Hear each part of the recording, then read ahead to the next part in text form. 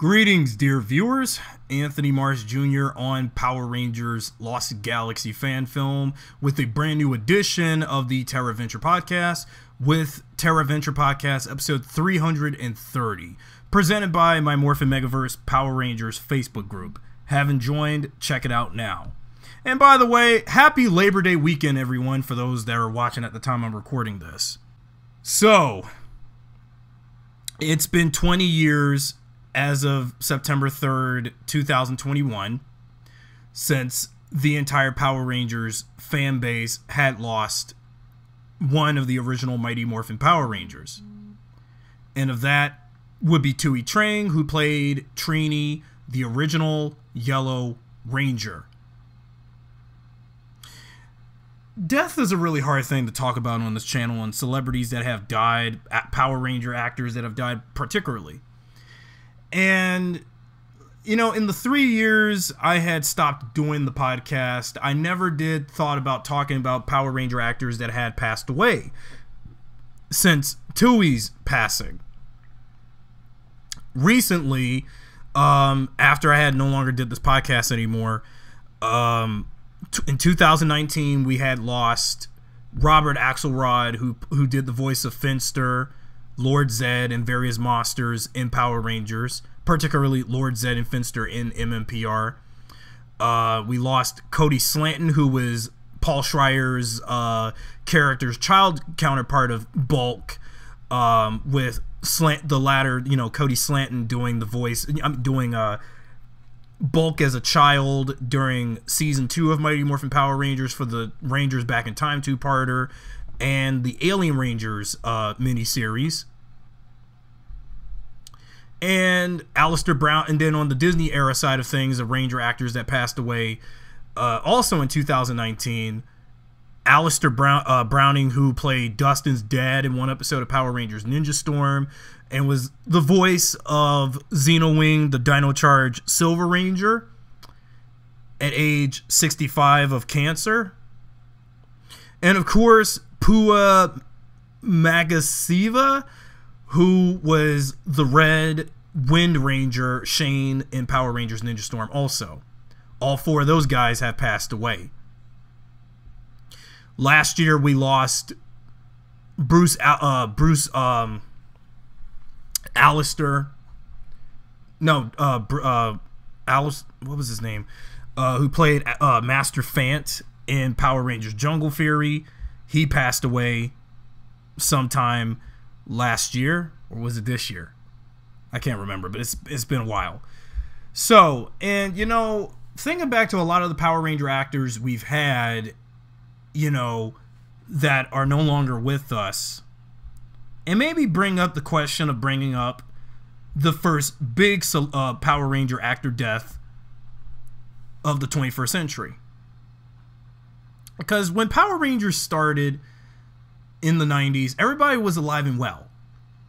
But once we got into a decade after the show at that point, since Time Force, we basically started losing some notable faces and names of the Power Rangers franchise since 2001. Oh yeah, and let's not forget Jason David Frank's brother, who played David Trueheart in Power Rangers Zeo, Tommy's brother, fictionally on the show. He passed away some days or around the same time as Thuy's passing, and that would explain why Jason David Frank couldn't make it to Thuy's funeral, because he couldn't do, it seemed like he just couldn't do 2 memorials for 2 actors that have been in the franchise during that time. It's highly understandable on Jason Frank's reasonings why he couldn't go to Thuy's funeral when knowing his brother's funeral also happened the same time. It's highly understandable. And, you know, I was just thinking about Thuy Trang just now, because today is that day the Power Rangers fandom had lost her. And I had these thoughts, and I was going to plan on doing this video over the summer as we were getting close to September, which is now, and at the time of this recording. And I was just thinking about if Thuy had not passed away I wish that she would have still been with us 20 years later today still. If she never did have that car accident and died in that tragic car accident, she would have still been here. She would have still did stuff past Power Rangers, some TV work mainly, some movies, something like that. But then up until this point with the Ranger fandom, with conventions and meeting fans and stuff, in this day and age of pop culture fandom extravaganzas and stuff, in this day and age with Comic-Cons and stuff like that, she could have still been with us for that. And I was just thinking about all the things that could have been if she never had that car accident 20 years ago today. And I know that for all of those who were fans of her character of Trini, the original Yellow Ranger, you know, one begs the question what the character of Trini would have been doing after her, Jason, and Zach had left midway during season 2 of Mighty Morphin. Because it's one of the most talked about behind the scenes moments in Power Rangers and in its overall history, about what could have been if, like, you know, even back when I was watching, well, I gotta try not to compare myself with anyone talking about this before, but when those three left, well, though Jason did come back a couple of times during Zeo in the Turbo movie and Forever Red, but when it came to Zach and Trini's absences after Mighty Morphin Power Rangers and during their time on there, you know, one begs the question what could have been for Trini most indefinitely. And, like, you know, there have been plans in the past, like, you know, when Power Rangers was sort of losing interest in the kids that were growing up, that were watching the show up until sometime in, like, Zeo and Turbo. There were plans for some of the Rangers from Mighty Morphin that were leaving, that fans always wanted to come back because we didn't want to say goodbye to them so prematurely. And I think that the departures of Trini, Zach, and Jason was very premature. So when you take that in account with a nip in the bud with that, it seems like a lot of Power Ranger fans never did got the closure with those three characters. We kind of sort of got a closure with Jason because Jason just came back recently in that Dino Ranger team up in Beast Morphers, but that's another thing to discuss another day. But just, you know, you get the point. But there have been times, even when we don't have the original actress doing Trini as the original Yellow Ranger, for, let's say, later anniversary team-ups or so with Power Rangers. We did, however, saw Trini in suit, according to what Ranger Wiki said, about many Rangers coming back by Legendary Battle and Super Mega Force. But when we had the Dino Ranger stuff in Beast Morphers with Mighty Morphin, Dino Thunder, and Dino Charge in their Rangers, and what little Dino Charge Rangers that we got, just mainly the primary 6, and then the 3 Dino Thunder trio, and then the original 5 Mighty Morphin. Now, Trini did come back in costume for Beast Morphers, but the character, once again, just like Season 2 Mighty Morphin, was done by a voice dubber stand-in with her grunts and stuff. She didn't have no dialogue during Beast Morphers when underneath that saber-toothed tiger helmet.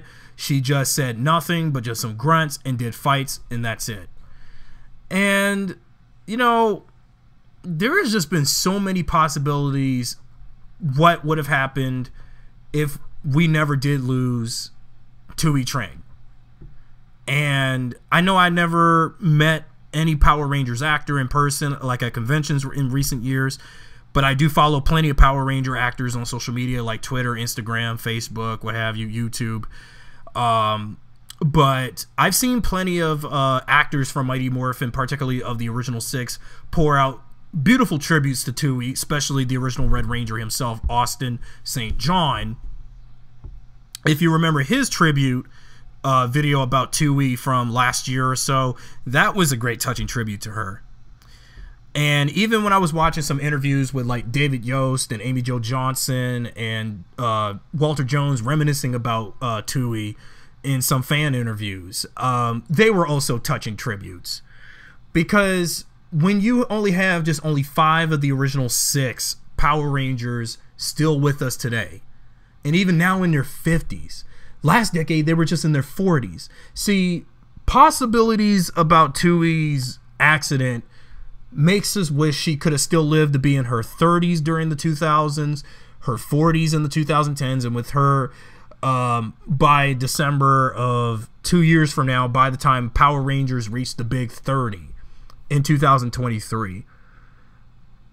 I just kind of wish that she could have lived long enough right now to still reach almost her 50 years of life on Earth. But that was never going to happen, was it?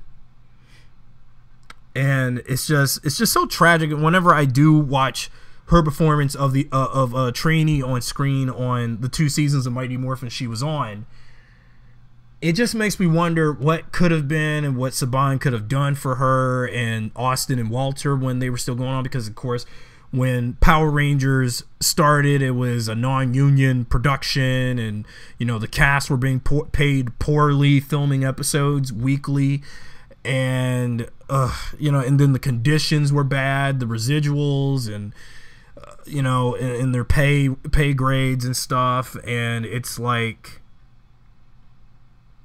it's just again what could have been. And it's just, I find it sad that her life ended so soon at age 26 or 27 when she died in that car crash. And I kind of wish, you know, she should have just, you know, she had a wedding to go to that time in the hours of her demise 20 years ago. And she could have just waited until the next day to do the wedding. Why did the wedding have to take place that night? Is baffling. And she and a friend was in a rush to get to a wedding for a friend of hers or something, but then only to then tragically get killed because there was a car that was probably crashing her and some other passenger and another passenger, and then it's just sad she had to fall victim into that crash. She was so young at 27 when she crashed and died. And you know how it is when you have reckless drivers at night. And, you know, you have people. That's why I got to be careful in anyone out there. If you're a pedestrian walking around at night and you got cars that have just the front lights, but they don't have, you know, the passengers, you know, the people driving their cars have to be in the vehicles in the dark at night and just only have the lights to the vehicle. If you don't see any, if for those who are just reckless drivers and don't be careful, just hope you don't run into anybody in the dark, and otherwise you'll get them hurt or killed. And that same goes for me, because even at the time I was recording this, it was at night, and I got to be careful going out at night because I don't want something bad happen to me, like getting injured or killed by someone being a reckless, careless driver.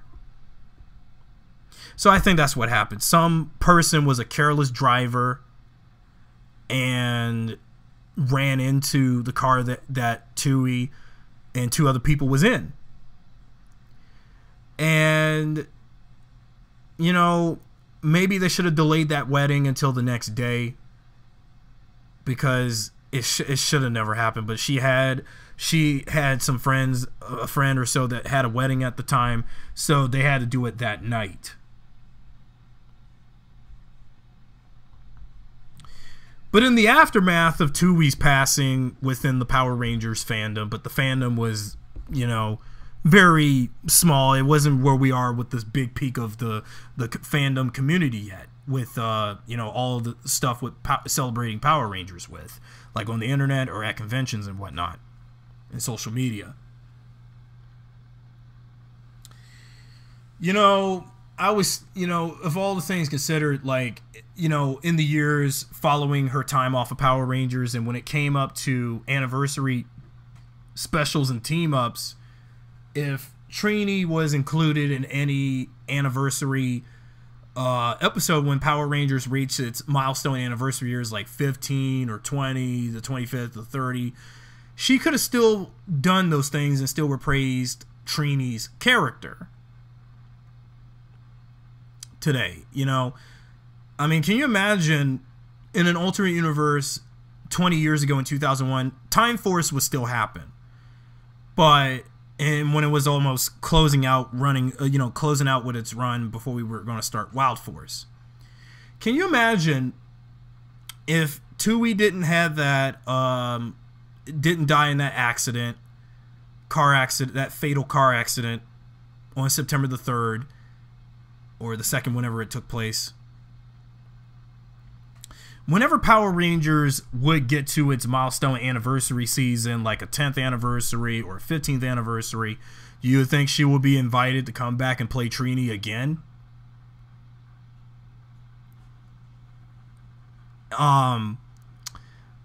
Even when we had, you know, now suppose that while we do have Wild Force through Mega Force to happen between this period after Time Force in 2001, but just saying in an alternate universe, of course, Super Mega Force, we had all of the Power Rangers in costume mostly by their characters, and they were only morphed. Can you imagine when they were going to pick whatever legendary Rangers to represent 20 years of the franchise to meet with the Mega Force Rangers? One of those Rangers, other than Tommy, you know, could have been in Legendary Battle in an alternate universe. And suppose if Thuy as Trini was there for that reunion episode of Legendary Battle, but we know Legendary Battle was, you know, terrible. And we know that a number of past Rangers declined to come back for that. And some Rangers, as rumored for back when I talked about the 25th anniversary, and based on rumors of Ninja Steel's anniversary episode, that would be, of course, Dimensions in Danger. And Ninja Steel would still happen in that alternate universe of this timeline of things and pop culture and television and stuff and Power Rangers. And suppose for anybody for Mighty Morphin coming back for the 25th anniversary and other reunion things for MMPR's cast. Can you imagine when we had Super Ninja Steel with Dimensions in Danger? Instead of having like one particular fan favorite Yellow Ranger of the Neo Saban era coming back, why couldn't they just replace her with Trini, the original Yellow Ranger? But no, I think it's best to save Trini for that Dino Ranger team up. And I know that Thuy and, you know, not Thuy, I know that Amy, Walter, and David, they didn't. Well, you know how David Yost is currently, and I'll talk about David Yost in another video about what led to him and his behind-the-scenes fiasco about his harassment and what led to him coming out in 2010 in a different video commemorating 11 years after he came out homosexual. But we know that Amy Jo Johnson and Walter Jones are going to be hard to get back into Power Rangers, especially in time for the 30th anniversary. Because we're already, as of now, 2 years away from Power Rangers' 30th anniversary. And, you know, many of us who always loved the original 6 just want to see the original 6 on screen again. In suit and out of suit. But you know, again, the circumstance with Thuy. And despite the fact she's gone, and you know, that's just with Thuy gone after 20 years or more, it's just not happening. Heck, I mean, outside of the show, I mean, when we had the premiere of that movie, the 2017 movie, you saw 5 of the original 6 Power Rangers together, but no Thuy Trang, because again, Thuy passed away. And you know, again, in the alternate universe, if that movie was still made the way it was, she would still be with the other Rangers, you know, Austin, Walter, Amy Jo, Thuy, and JDF. she would have still been alive for that movie premiere. And, you know, all these other things that I can imagine in an alternate universe, if you go backtrack 20 years ago, around this time, before her untimely demise, she could have done those things. Heck, she could have done more movie and TV parts past Power Rangers. She did have a few acting credits after Power Rangers, but it was less, like a sequel to The Crow and some little other projects she did. But it seemed to, like, well, if Saban should have never screwed the pooch with Thuy along with Walter and Austin when they were still doing the second season,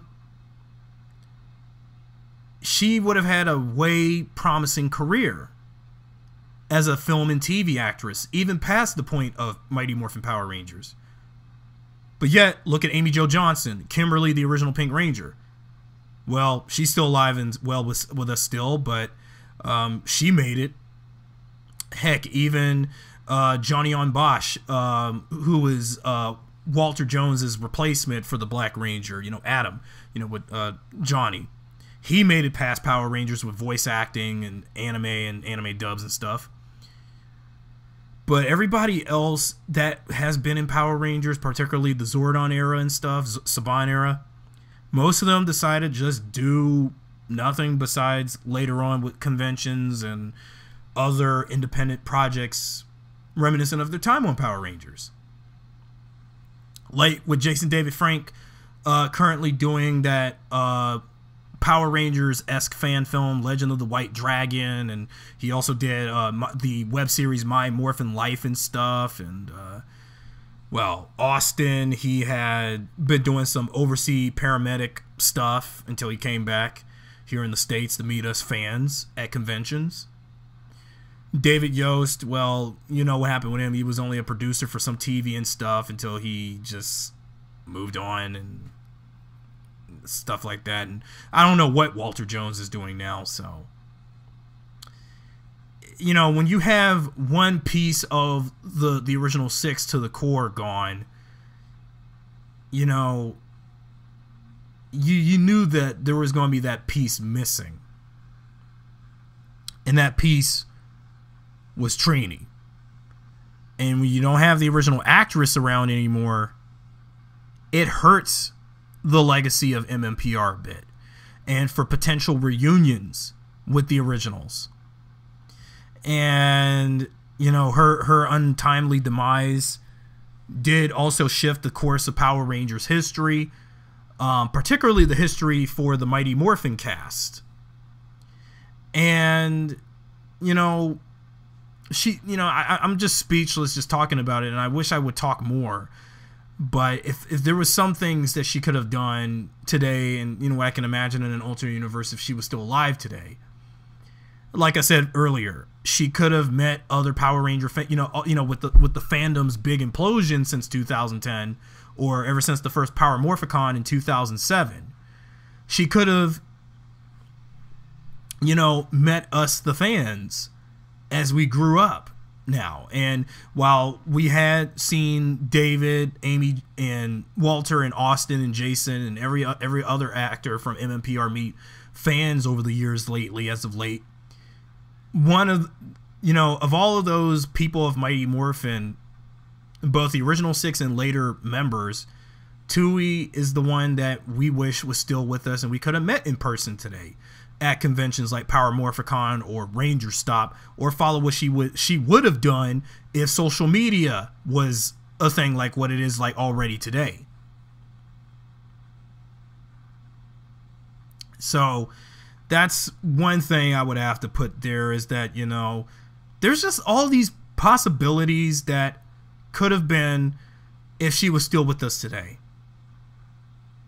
You know, in the Power Rangers fandom, within the series, and whatever projects she could have done outside of Power Rangers going forward after doing like a sequel to The Crow or something. And other things she could have done. you know? So, you know, I wish I could say more, but I think we're going to have to stop right here for the night and today, or whenever you're listening to me talk about these thoughts. But all I can say is, in final thoughts, if that car accident was just a minor accident, she would still be alive and well and such today. And we would still meet her at conventions and stuff. We would still see her interact with the Power Rangers fandom if she was still with us today. And, you know, social media, fan conventions like Ranger Stop and Power Morphicon, centrically about Power Rangers, any other pop culture convention.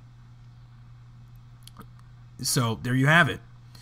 So those are my thoughts. What are your memories about Trini, the character, and what do you think could have happened for Thuy Trang if she didn't have that car accident and died from it? So anyway, guys, I'm just going to stop right here, and I'll see you guys next time with a brand new edition of my podcast. So anyway, thanks for listening, and I'll see you guys next time.